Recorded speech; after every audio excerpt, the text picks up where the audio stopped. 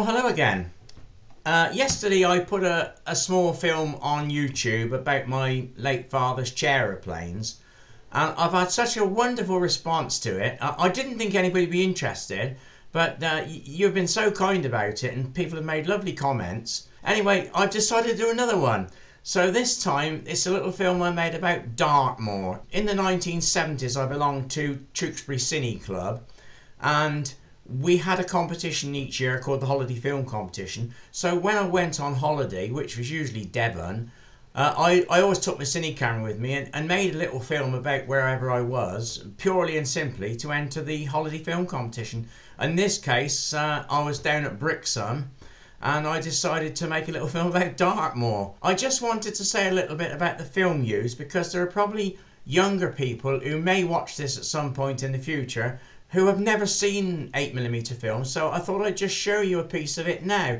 This is actually 8mm film. As you can see, it's very tiny, and up in the corner of the screen I've done a little diagram to show comparative sizes. Down the edge of the film, which you can't see in this particular picture here, but you can see on my little image at the top, is a little tiny magnetic stripe where we recorded the sound on it. It didn't come on the film. Most of the film was what we call silent film stock, and you had to put it on later. I'm sorry again about the quality. It is quite poor. I didn't deem it right to change the sound on this one. I left it exactly as I recorded it. Anyway, here we go. Here's the film. Thanks for watching, by the way.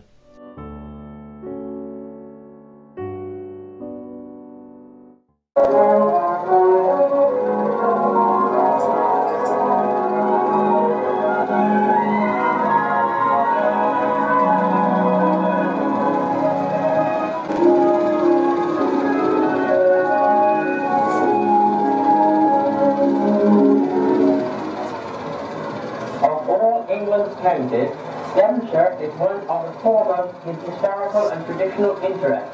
The wild and rugged expanse of Dartmoor is the heart of this great county. This film shows a very small part of the moor.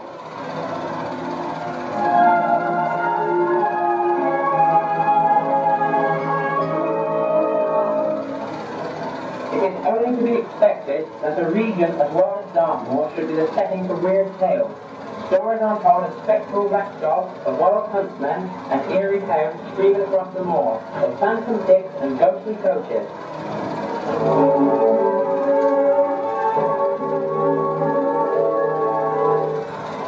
Uncle Tom Hobby and all once expressed a desire to visit Winnicombe. The occasion was the annual fair in September, and since the song became popular 70 years ago, thousands upon thousands of others have sought to retrace the steps of Bill Brewer, Dan Stewart, Peter Gurney and the rest.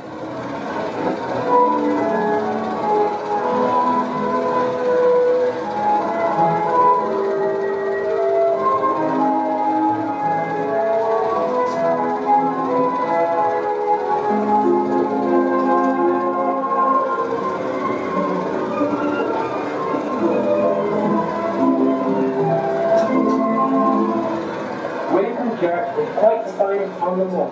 Truly it is called the Cathedral of the Moor.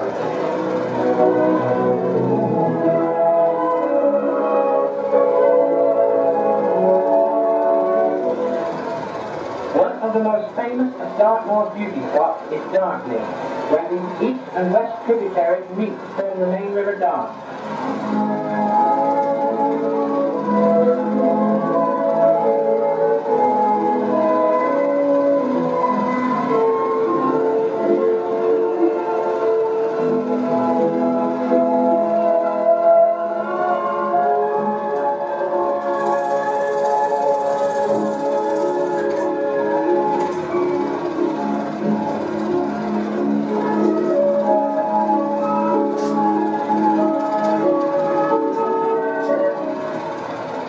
No trip to Dartmoor would be complete without a look at the famous prison.